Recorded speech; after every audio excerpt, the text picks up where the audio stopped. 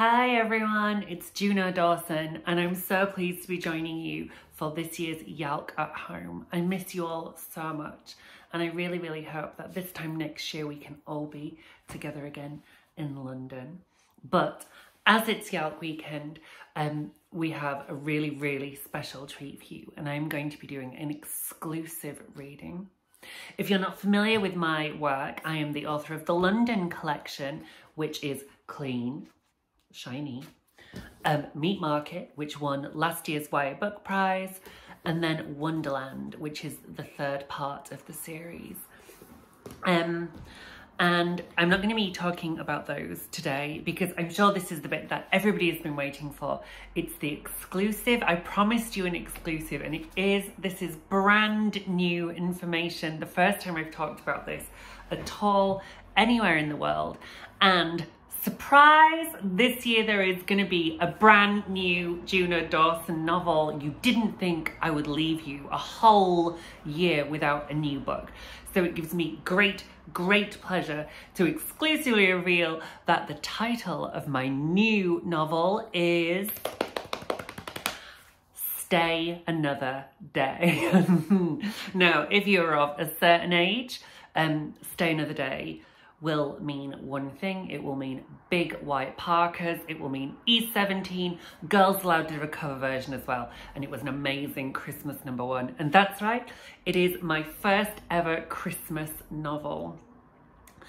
Stay Another Day is the story of 3 siblings from Edinburgh. They're called Rowan and Fern and Willa McAllister. And they, each of them, have kind of been estranged. They have gone their separate ways. Fern and Rowan are away at university in different cities, and Willow has spent some time in a mental health facility as well. She's the younger sister. And this Christmas, it's the first time they're all going to be together for the first time in a year or so. We don't mention the pandemic in the novel, but it's kind of insinuated that these young people have been kept apart the way that we have all been kept apart these last 2 years. And so when they get back together, Fern in particular is really excited for the big reunion. However, it turns out that between these 3 siblings, there is a really big secret that is going to cause all kinds of trouble this Christmas. It's a little bit lighter than the London collection. I wrote the book last Christmas when we were all stuck inside during lockdown, and I wanted to read a book that felt like all those films I watch every Christmas, whether it's Home Alone or Gremlins, Batman Returns. It's a Christmas film, I'll fight you on that. You know, It's a Wonderful Life, oh my gosh, Happiest Season, just there are so many Christmas films, and I wanted a novel that felt like that. So it's definitely still a Juno Dawson book. It's definitely sort of top end of YA. It's kind of edgy. They sound like Juno Dawson characters. But this one, I hope anyway, that it's full of heart and joy and soul and Christmas spirit, and indeed Christmas spirits. I myself, I'm a huge fan of Christmas. I particularly like the bit in the run-up to Christmas. I love all of December with all the Christmas parties and seeing your friends and doing Secret Santa. I love putting up the tree while you've got a film on in the background. If you follow me on Instagram, you will know that I like Christmas tat. I love a white artificial Christmas tree wherever possible.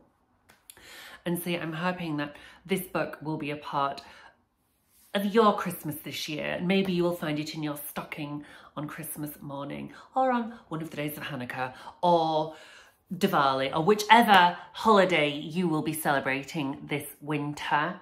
The novel, Stay Another Day, will be available on October the 14th, and it would mean the world if you could pre-order it right now. What are you waiting for?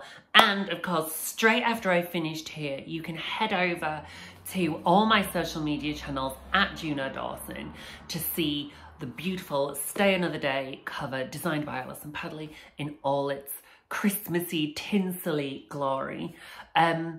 But until Then, until Christmas, I'm going to give you a sneaky taster of what to expect with my first ever, and again, it's an exclusive for YALC at Home, reading of Stay Another Day. I'm going to read you a section from Rowan, just because I think he is the funniest.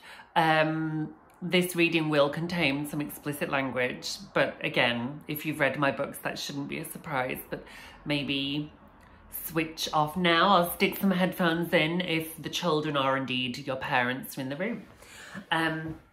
Okay, so I'm going to read, this is I think chapter 4, and Rowan has arrived back at Edinburgh for the first time in a couple of years with his non-binary best friend, Sid. Okay, here we go. I'm excited. It's the first time I've ever read it anywhere to anyone. It's probably full of typos, which we're about to discover. It's too late now. It's gone to print. Sucks to be me. Okay, here we go then. This is, for the first time ever, Stay Another Day. How do I forget every single year how fucking cold Scotland is? Bristol has a whole other subtropical climate, I swear. My sateen baseball jacket just isn't going to cut it. By the time we find Dad parked in the drop-off zone, my burns have permafrost on them. Dad whacks up the heating in the people carrier and it smells of burnt toast. Thanks for the lift, Dad. You are quite welcome. I am quantifiably shooketh because he is starting to look old, middle-aged, descending on him like a progressive facial disease.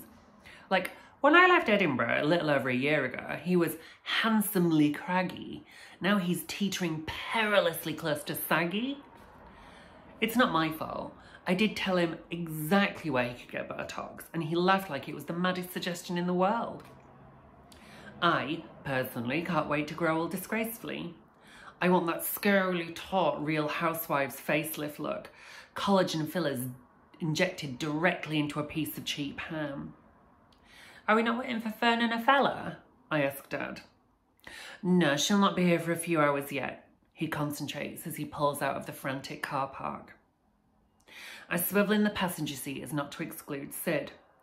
Mum was like, get a cab. Lol, do you have any idea how many handjobs I'd have to sell to afford that? Sid snorts from the back seat, and Dad briefly takes his eyes off the road to check if I'm kidding. I hope that's a joke. Dad, I grin, as if I'd bother with handjobs, not worth the effort. He half grimaces. You'll get out and walk in a minute. Don't know why you can't get a part-time job like your sister. I blink pointedly in his direction. Father, unlike Fern, I have to work on my craft outside of workshops. This is a lie. I am not acting outside of my course at all. I definitely could get a job, but it'd have to be on a Saturday or Sunday, and then I wouldn't be able to go out on Friday or Saturdays, so I'd literally either shit in my hands and clap. I'd be a wonderful wee sex worker as it happens. I'm good at two things, acting and sex. So far, neither have made me any money whatsoever. I've had a variety of shite customer-facing jobs over the holidays. Being a sex worker is probably much more dignified than the summer I did at Pets at Home. You haven't lived until you've milked a Pomeranian's anal glands. It's only a short drive from Edinburgh to Inverleith. On the way, we pass the grim Gothic turrets of Finian's, the prison, or school, I attended for 7 years. It doesn't matter that 3 years have passed since I was last there. I still get antsy as it comes into view. I point it out to Sid, who mutters their condolences under their breath. Could have been worse. At least we didn't have to board. Doubt I'd have survived that. A few minutes later, and Dad pulls the car into the drive.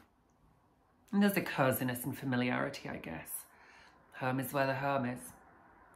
For the next week, I don't have to worry about cooking or cleaning or check my bank balance. From the back seat, I heard an awed gasp from Sid.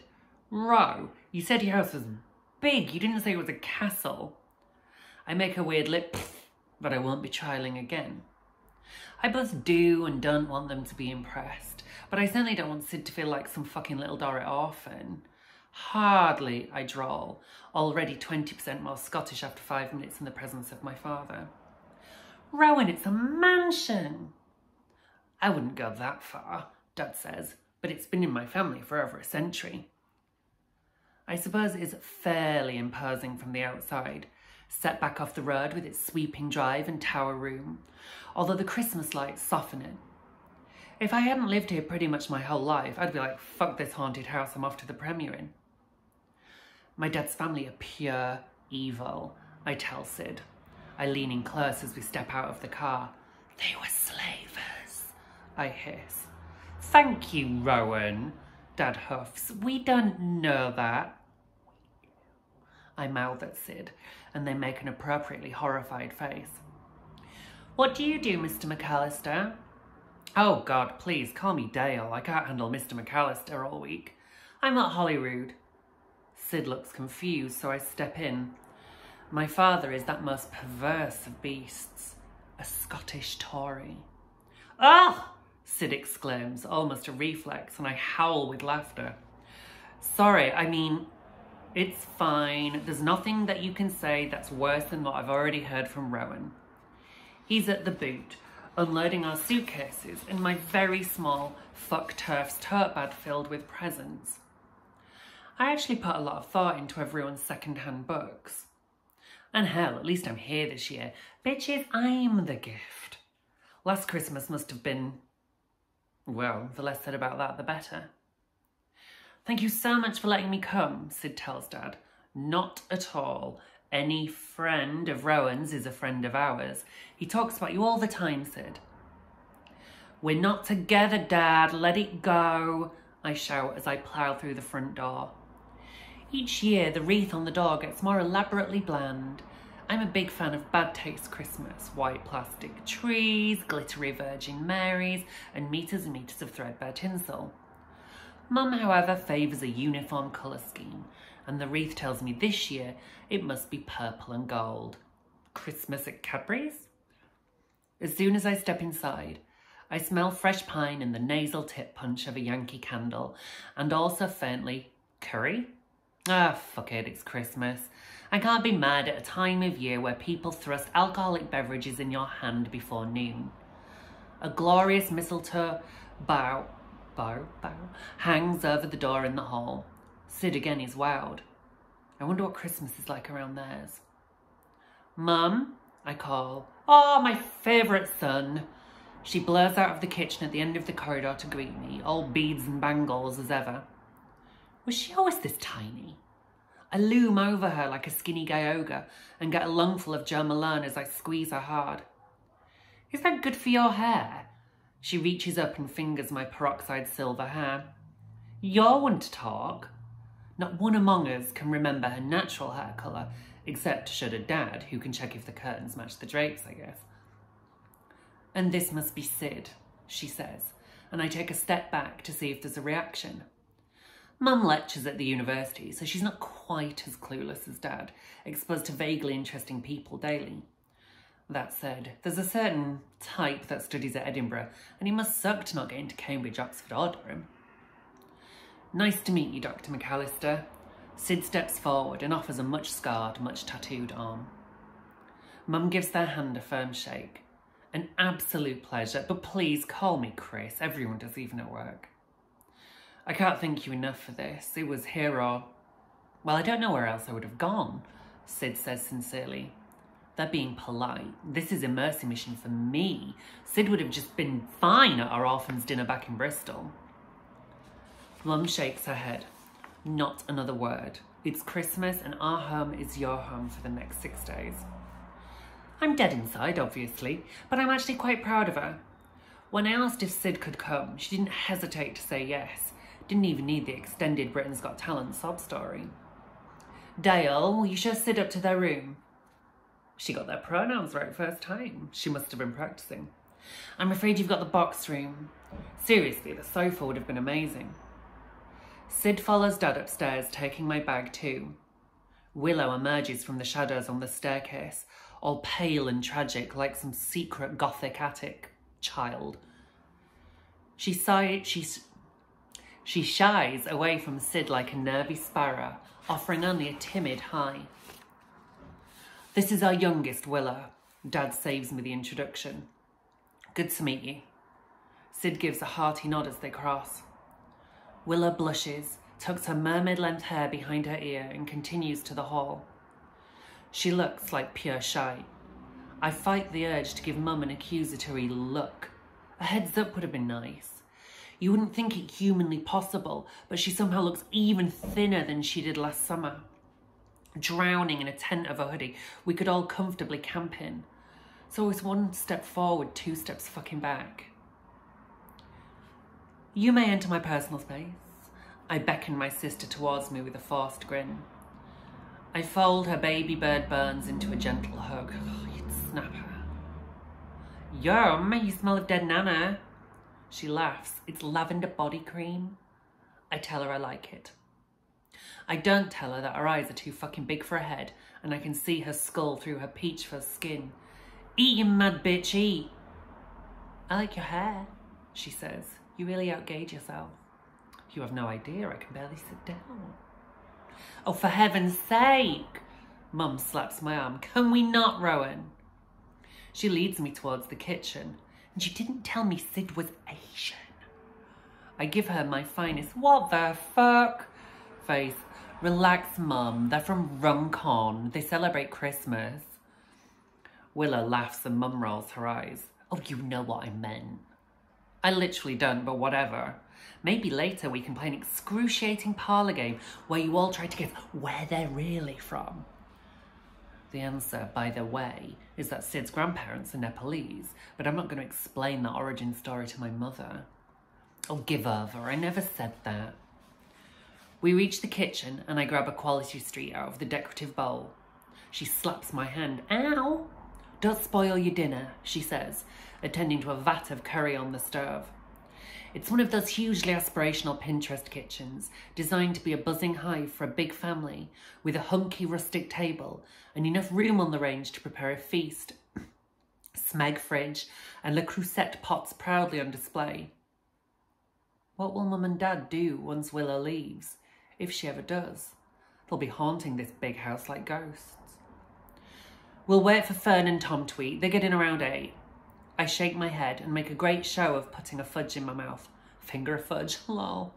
We're meeting some people at CC Bloom's at 9, so I can't. You're going out? Willow asks sadly. Rowan! What?